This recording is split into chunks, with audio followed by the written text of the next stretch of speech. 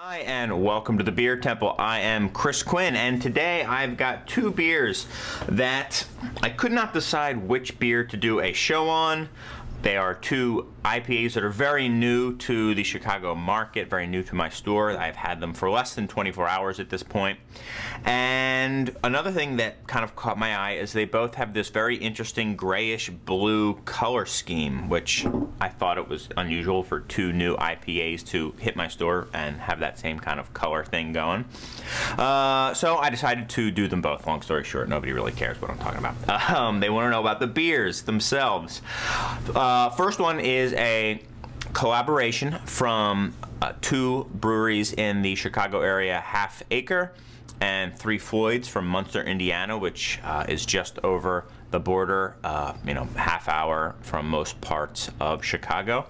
This is the third year that they've done this beer. This is called Shewolf IPA. Clocks in, I think, 7-8%, something like that. 7.8, and the other is this Stochasticity grapefruit IPA from Stone Brewing is really who is making this. There is no mention of it. Kind of an interesting project. They have not been hyping it too much. I think it's kind of a second label, if you will.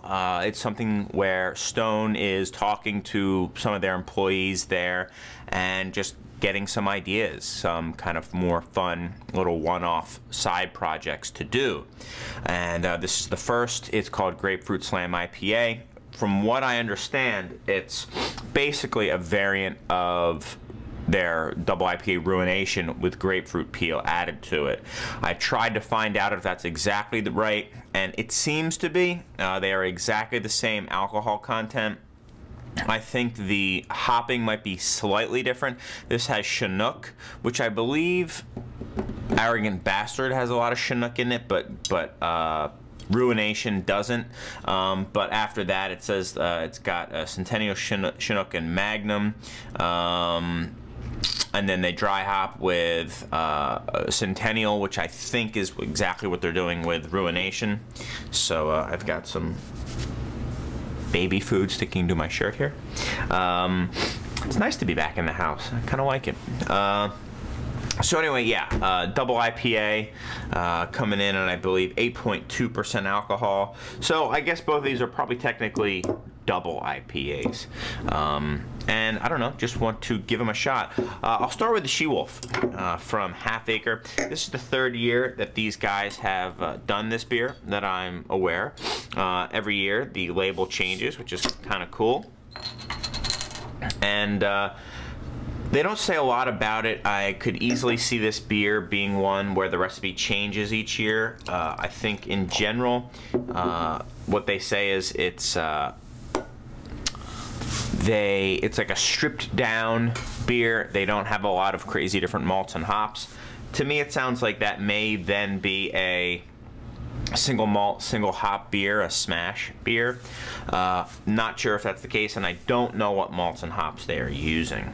But it is very light colored, a light golden, fairly clear, not super brilliant, but pretty darn clear.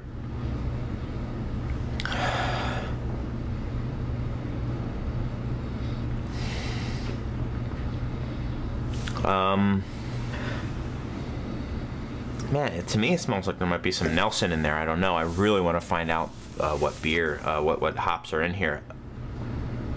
It's got a really fruity citrus note to it, but it has that pungent oniony note to it as well.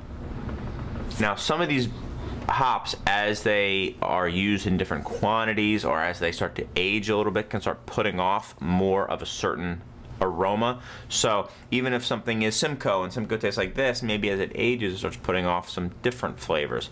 Hop aromatics and flavors are very, very, not even misunderstood, not understood. That, you know, there's really very little information out there.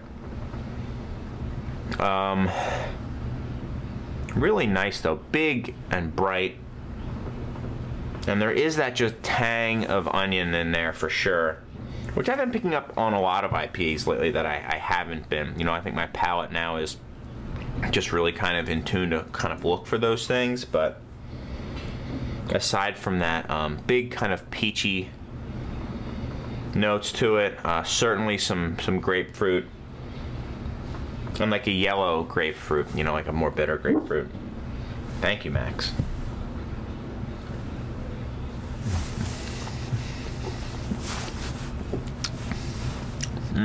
Yeah. And almost like a petroleum thing, this onion thing that I was talking about. Like a gasoline or petroleum note to it as well. Not in a negative or bad way or an overly alcoholic way. It's not coming from the booze itself, it's this aroma coming from the hops.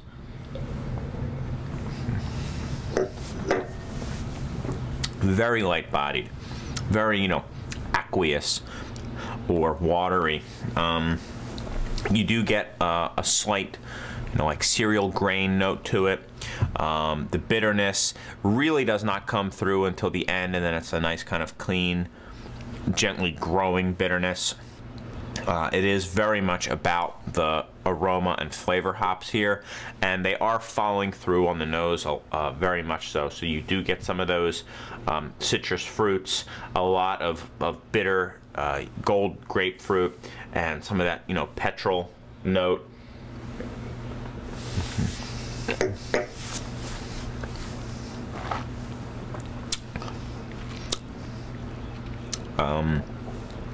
A hint of sweetness there. I mean, it's very clean and very light, but it's not bone dry. There is just a hint of kind of a malty, sweet touch to it. You know, like they're saying, a very stripped down IPA / double IPA. Solid beer though, you know, I'll go 91 with it. Super fresh too, which doesn't help when you're using, it doesn't hurt when you're using a whole lot of hops here. So really solid beer. This is Shewolf from 3 Floyds and Half Acre. Really cool picture of a pretty tough looking chick with 5 different wolves, you know, on a leash, a chain of course, because you know, nothing but a full chain will hold these rabid wolves. I'm assuming they're rabid. It just seems that they're exceptionally angry and nasty wolves. Cool. All right, now Stochasticity project. Grapefruit Slam IPA, ale with grapefruit peel added. No stone cap, no mention of stone here at all, which is kind of interesting. They have their own website set up for it, brewed and bottled by Kuchen Wagner's Brewing Company, Escondido, San Diego County, California, which is, I think, the technical legal name for Stone Brewing.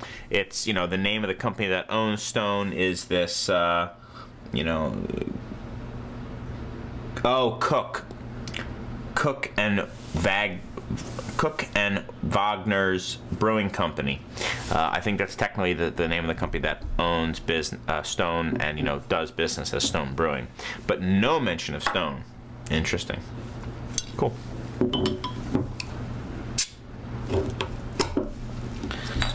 All right. So this beer was bottled, I believe, about maybe a week ago, and just was released yesterday. This one has a bottle on date of 2/7. It is now 2/21, so you're looking at 2 weeks old. Very, very fresh. I'm going to cap these because I am going to go back to the beer temple and share these with everyone today. So let's take a look at what we have. I forgot the little dump bucket here, so that's why I finished it. I don't know if you took note of that. So this is a brilliantly clear beer, a little bit more of that copper hue to it. Really nice looking beer, a little bit foamy as well. Just really nice looking in the glass. Whoa, man.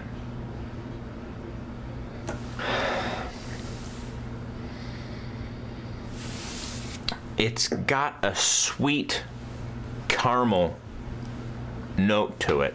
undertone and clean. It's not like a sticky sweet note, but and it plays with it, this big citrus aroma, but not in the way I would have expected. Not like, you know, sniffing a grapefruit that you just had cut open, which is what I was expecting it to smell like. Much more of a balanced nose, an intriguing nose. As I smell it more, I'm getting some more, a little bit assertive pine note to it. A hint of like a woody note. And like a sweet caramel or sweet like toasted bread thing.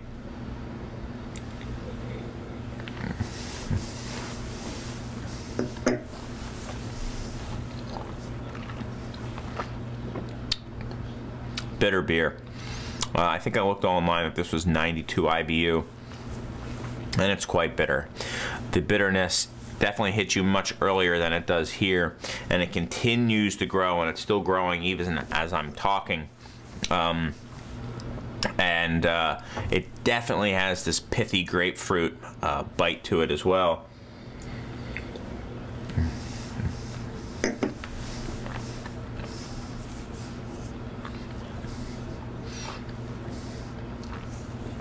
Yeah, I mean, it kind of tastes like a grapefruit peel, you know, which I don't know if that's good or bad.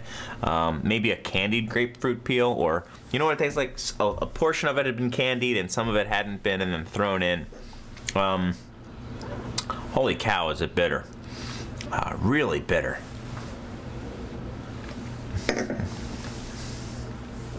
You do get a little bit more malt flavor from this one, where this one was really just kind of a crackery, bready note.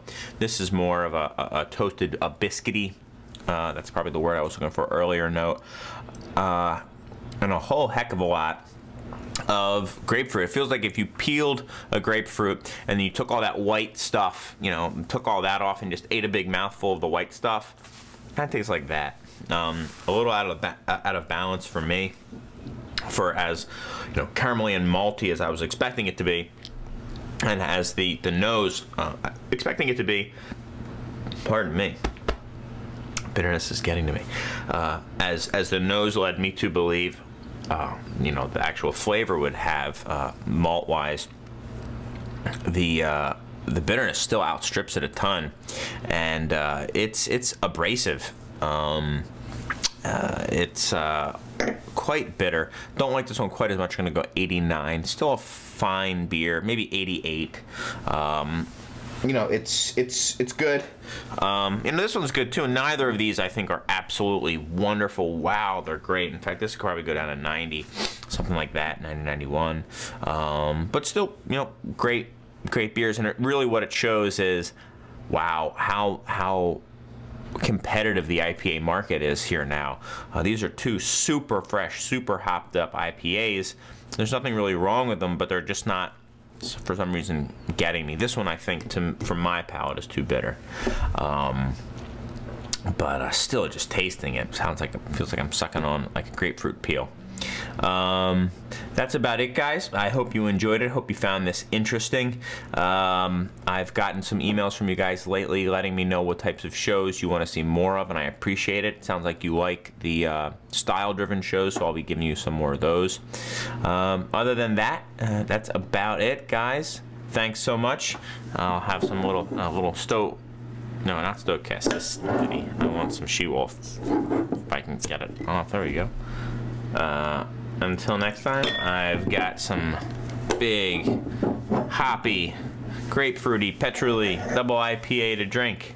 And hopefully, you do too. See you guys.